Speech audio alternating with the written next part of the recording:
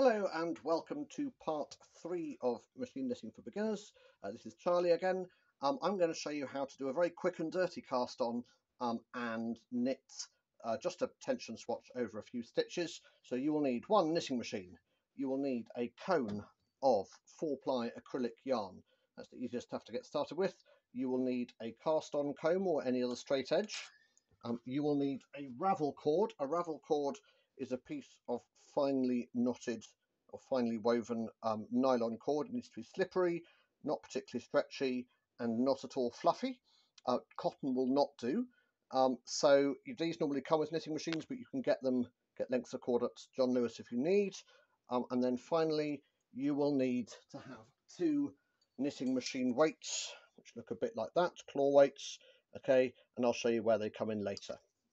Now, the first thing we're going to do is we are going to thread our machine up. Now, normally you'd put the yarn on the floor behind the machine, but because I've got a special machine knitting table, I'm going to put the yarn down here.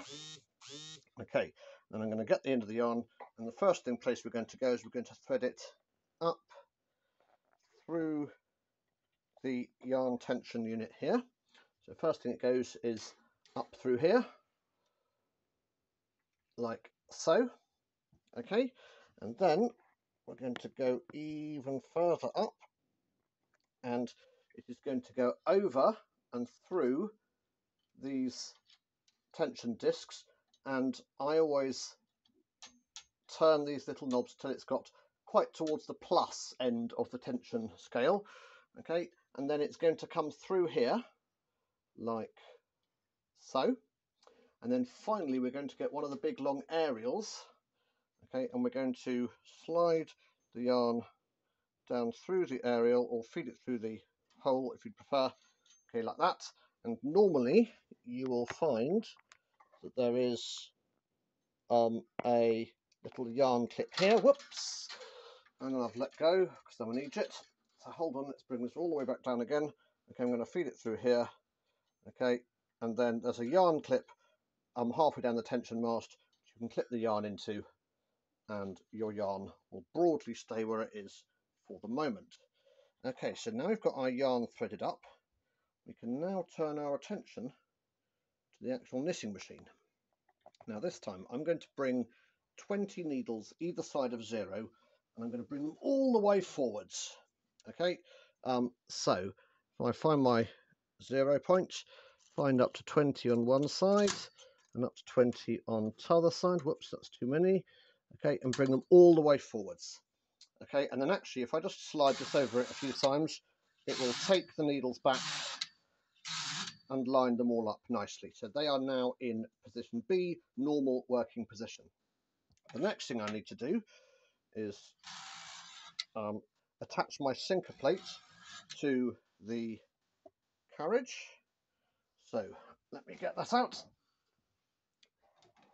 And you attach this on like that, screw it in, and I'm going to thread my yarn through. Okay, I'm going to use tension dial somewhere in the middle. This one goes from 0 to 9, so I'm using 5. Some of them go from 0 to 11, so you might use 6, whatever. Okay, I'm going to get my yarn, and in this particular instance, this one has to go underneath a little thing there, and then it goes behind a little clip, and it goes straight through the middle. I'm just going to wind it a few times around one of the clamps just to keep it in place for the minute. Okay, my first thing I'm going to do is I'm just going to slowly and firmly knit across, and you'll see it knits a row of not stitches but just holds the yarn in place. Let me show you. Okay, so if you have a look carefully, you can see there's no stitches there, just a whole bunch of zigzags. I'm just going to check the end stitches to make sure they are pulled nicely through.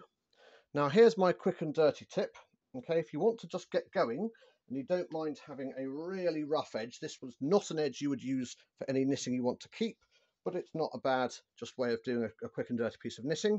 Okay, you get your ravel yarn and you put it between the sinkers on one side, okay, and then you put it between the sinkers after the last stitch on the other side, like that. So it's on the outside of all the sinkers, okay, but not in the needles. And then what you do is you hold the ravel yarn down like that with both hands. Okay, and with it held down with both hands, we're still going to make sure that this yarn here is nice and taut. Okay, so it's not going around. I'm going to knit a row. Now, by holding that down, I've actually successfully knitted a row of actual loops, and I'm going to knit a total of 4 rows like that. So I've done 2, 3, 4, and once I've done 4, I now have enough knitting that I can pull the ravel yarn out carefully, like so, and I can go. Now the last thing I need to do before I do any serious knitting is I need to hang these weights on, because the stitches just need a little bit of help coming off the end. Now you've got to be careful where you hang the weights. The first row after doing it, you don't want the machine to hit the weights too much, so you've got to hang them fairly sensibly, but you want to hang them such that they catch the last stitch. That's what we're trying to get. We're trying to avoid pulling the last stitch off. Okay, and then we're going to do it on the other side so that I can hang it on the last stitch there. Now, as I say, the first row might be a little bit grouchy. The other thing I'm going to do, you'll see here, I've got a little thing I can flick forward, which will then make the row counter count. So let's go have a look and see. 1, 2. Now, at this point, with a bit of luck, you should be able to see the knitting getting longer and longer and longer. And there you go. You are knitting your very own tension swatch.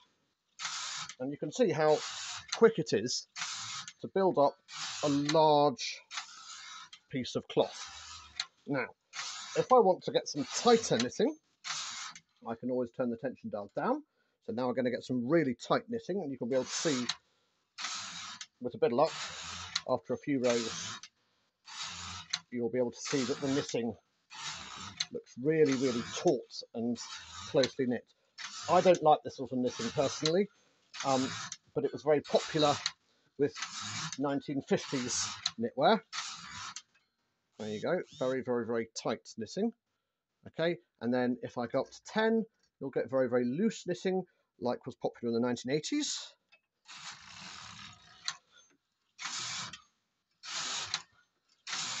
And you should immediately see, just tighten up my handles, that my knitting is much, much more open. There you go, medium, very tight and very loose. That is the basics of how a knitting machine works. I will come on to other ways of casting on in the next video, and then in videos after that will show you how you can shape and change and do some fancy stitches. But that's all for now. Hope you enjoyed it. Goodbye.